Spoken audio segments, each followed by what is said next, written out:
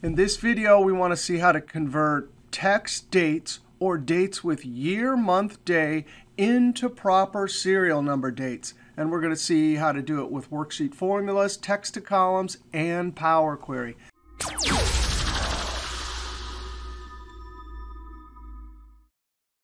Now, if we have year, month, day, and we want to do it with a worksheet formula, we get to use the text function. There's the value, comma, and we have to use a custom number format in double quotes. And watch this. We're going to use Social Security type number formatting. So I'm going to put 4 zeros, a dash, 00 dash 00. In double quotes, close parentheses. And when I Control Enter, of course, this is a text value because that's the text function.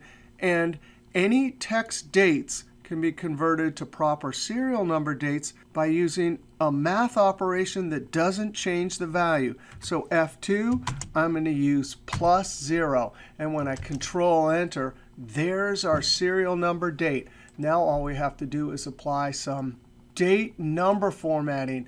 Double click and send it down, and there are our dates. Now if you have a column and you want to just convert them in place, we can use Data, over to Data Tools, Text to Columns. Now the amazing thing is there's 3 steps here, and by default the third step automatically takes dates like this and converts them to proper dates. So once we get to this dialog box, all we have to do is click Finish. And just like that, there are our serial number dates. Now I'm going to Control Z because this is something I do all the time, and it pays to know the keyboard shortcut.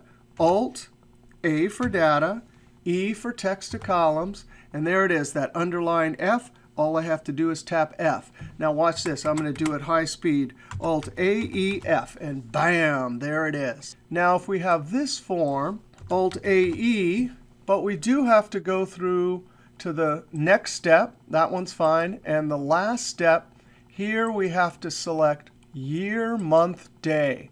Not only that, but if you don't want to keep them in the same location, we can change the location, which we'll do here. I'll say H5, Finish. And there are the dates. For Power Query, we select our Excel table.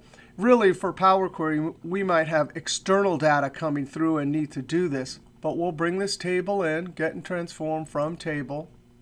Now, the first thing I want to do is get rid of this step, so I'm going to X that out. And for these dates, all we have to do is click the data type icon and select Date, and instantly they're converted to our serial number dates.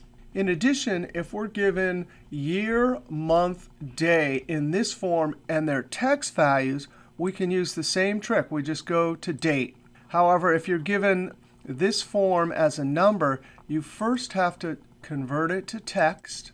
Then you have to add a new step to convert it to a date data type. So when I click Date, it wants to ask us, do we want to add a new step? And yes, because we need the text step to remain, add a new step. There's the step. There's our dates. And of course, close and load to. Table existing.